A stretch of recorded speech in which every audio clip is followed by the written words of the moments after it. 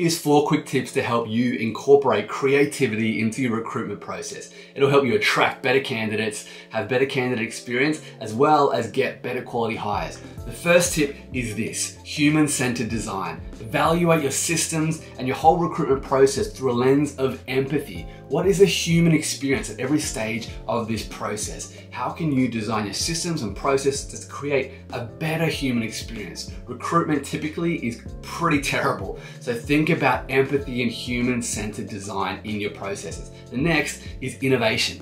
First, with innovation, you need to think about what data are you gathering and how do you know what you need to improve? What's efficient, what's inefficient? You need to look at how you can then experiment, test, and iterate. Those are some of the things that you can incorporate better innovation into your systems. The third point is visual communication, and I love this one. Recruitment, talent acquisition is ripe for visual communication. If you're stuck in PDFs, Word documents, you are missing out on a golden opportunity to engage your candidates in a way that will get them excited, help them tell a more compelling story with visual communication through every stage of the application process.